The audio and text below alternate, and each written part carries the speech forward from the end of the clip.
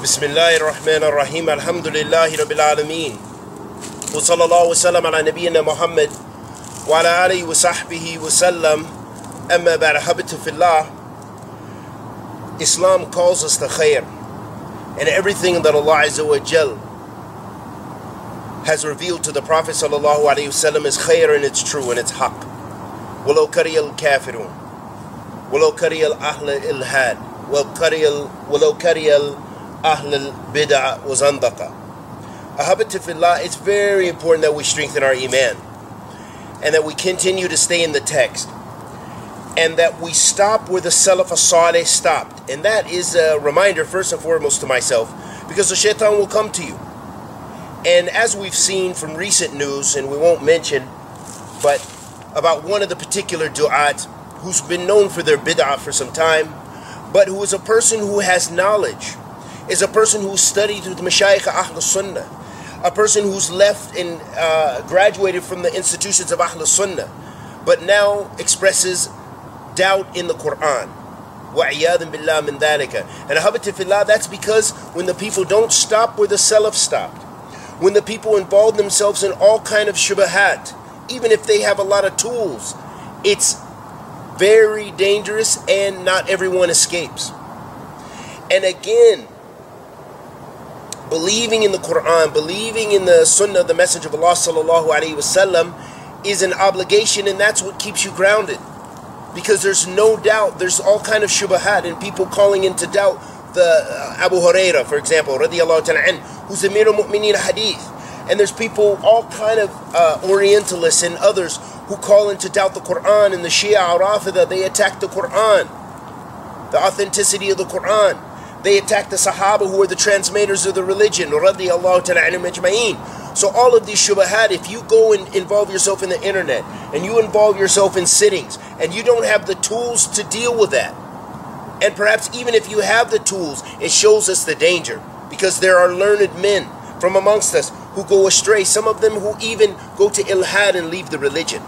So be comforted in your faith and stop where the Salaf stopped, and know the asl is going back to those characteristics of the believers that Allah subhanahu wa ta'ala has described for us in Surah Al-Baqarah. For example, Allah subhanahu wa ta'ala says, في كتاب الكريم بعد أعوذ بالله من الشيطان الرجيم بسم الله الرحمن الرحيم ألف لام ميم ذلك الكتاب لا ريب فيه هدى للمتقين الذين يؤمنون بالغيب ويقيمون الصلاة ومما رزقناهم ينفقون والذين يؤمنون بما أنزل إليك وما أنزل من قبلك بالآخرة هم يوقنون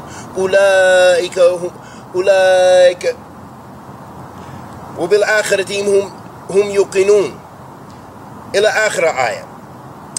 Allah subhanahu wa ta'ala says في كتاب الكريم in Surah Al-Baqarah, Alif Lam Mim, and we don't know the meanings of Alif Lam Mim. ذلك الكتاب لا ريب فيه. We don't know the meaning, but we do know ذلك الكتاب لا ريب فيه. This is a book, or that is a book which there is no doubt. What happened to individuals who study the deen? Now they find doubt. But Allah subhanahu wa ta'ala, because once you have doubt, you've destroyed your whole foundation of the religion. If you leave the Qur'an, you've gone. I listened to recently a particular individual, and I try not to involve myself that much in the internet with those kind of things on YouTube, but I came across some guy who's an apostate, another apostate guy, who was doing da'wah. Again, he was going way beyond his level in knowledge, and he was debating people. Why are you debating when you haven't studied? Great, you learned a little bit of Arabic. I heard him speak some Arabic and mention some Hadeeth, and he was calling a question about Hadeeth. He got doubt in his heart, and it was all around shubahat, around jihad, and around taking war booty and slaves and so forth. So all of his shubahat came from this, to the extent what? Ilhad, Zandaqa. And this is because you involve yourselves, things that you left in your heart, instead of taslim bin nusus, and that is imperative. That is imperative. That's the asl. Because once you begin to doubt the Qur'an, once you begin to doubt the Sunnah, your religion is gone. There's nothing left. That is what is called for you to be a believer, to be a Muslim, is that you stand on that foundation, Kitabillah wa Sunnatu Rasul sallallahu alayhi wa sallam, or else you've just made up your own religion. You become Baha'i, you become some other thing, Nation of Islam, where you take a little piece of Islam, a little bit of Christianity, a little bit of Masonry, a little bit of this, and you just throw it together because it feels good, and it's a belief you can stay and just walk with in the dunya and feel comfortable about yourself, I guess. But Islam, not everything are you going to be able to debate, and not every hikmah and wisdom are you going to understand. The ulama, none of the ulama claim to understand every single thing, every single aspect of the Qur'an and every ayat and everything to know the wisdom, the divine wisdom. No, not every single thing are you going to know. It's there. Alif Lam Mim, we don't know what it means, but Allah said, trust in Him. Alif Lam Mim, ذَلِكَ الْكِتَابِ لَا رَيْبَ فِيهِ. That is a book wherein there's no doubt. Hudan lil muttaqeen. What is it? It's a hudan lil muttaqeen. It's a guidance for mankind. Taslim bin nusus. You know, being comforted by those texts. Hudan lil muttaqeen alladhina yu'minuna bil ghayb. Those who believe in the ghayb. They believe in the unseen. So we have to understand we have different levels of knowledge. The ulama, because Allah subhanahu wa ta'ala favored them. They're the warath al-anbiya. They are the inheritors of the Prophet. Kama qala Nabi sallallahu alayhi wa sallam. Due to that, they can deal with that shubhat. As Imam Ibn al-Qayyim said, that the one with knowledge, his knowledge is like a sword, slashing away at the shubhat, slashing at it, cutting the shubhat, cutting the doubt. But the one who doesn't, even the student of knowledge, and then from them the beginning student of knowledge, not the big students of knowledge, and then there's those who are wasat in the middle, and then there's those who are just beginning on the talib al-ilm. Then there's the general Muslims. Then from amongst them they have different levels. Everyone has a different level. The point is, do not involve yourself in shubahat, those things which are going to cause doubt in your heart. And very important, very, very important, I want to mention this, and I hope that this goes to others, that they will take this one thing, if nothing else, from what I say, because I've seen it destroy people who are calling to Allah, people who are at least had the opportunity to do talib al-ilm, people, you know, whatever the case may be, and they were destroyed by getting into debates. And this is what the Salaf spoke about, and our ulama speak about this. They warn us against this. Why? Because when you involve yourself with debating and you don't have the tools, the asl is it's against the minhaj of the Salaf, but Allah subhanahu wa ta'ala also makes exceptions. Jadalahum billati huwa ahsan. You know, I guess you might say, debate with them with that which is better. So, you know, with clear burhan, clear hujjah, clear evidence from the Qur'an and the Sunnah. But don't debate about shubahat and things you don't have knowledge about, and way above your level, way outside your level, way outside, as they say, outside your lane. Be humble and don't involve yourself. I've had Shia who wanted to debate me, and others in Asharis who've sent messages, I want to debate you. Never would I debate them. Never. Never. But if I find one of them and he says something, and I have the ability and I know the text with regards to that, and I know the methodology of the Salaf, then I'll correct them. But I will not involve myself in debating. I don't know what level he's on, nor do I open that majal, because maybe you, even if you are victorious in the sense that you have established the proof, whether he accepts it or not is another story. Whether the people around it are convinced is another story. So you can end up spreading that shubahat. Instead, we just give them the burhan, bi-idhnillah, and leave it. We give them the haqq. So be wary of debating, because this can lead you to ilhad and zandaka. Beware of going into shubahat and listening to the people who are attacking you and attacking your religion and bringing powerful shubahat sometimes. Avoid it. Absolutely.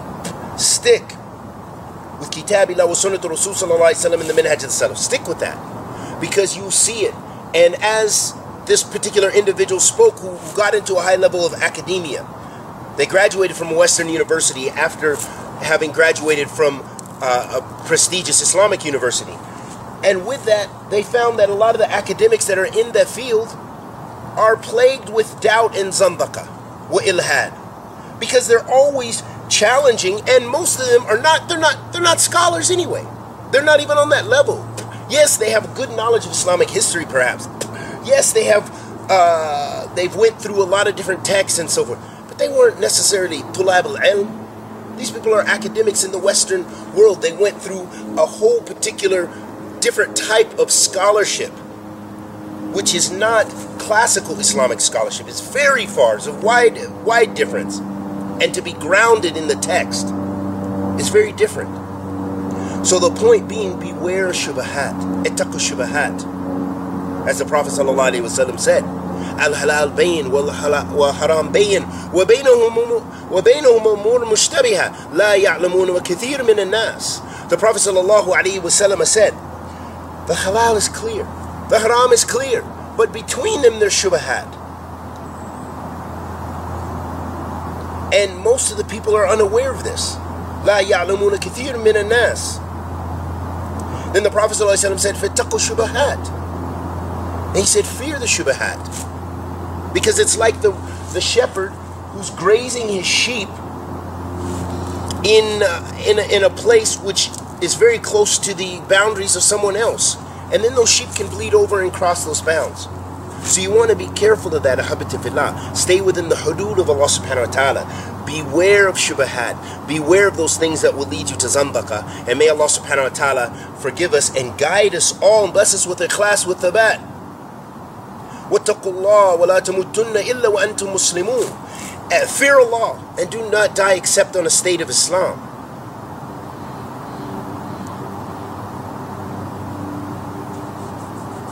اليوم أكملت لكم دينكم وأتممت عليكم نعمتي ورديت لكم إسلام دينا. This day I've perfected or completed my religion for you and completed my favor upon you and declared for you Islam your religion.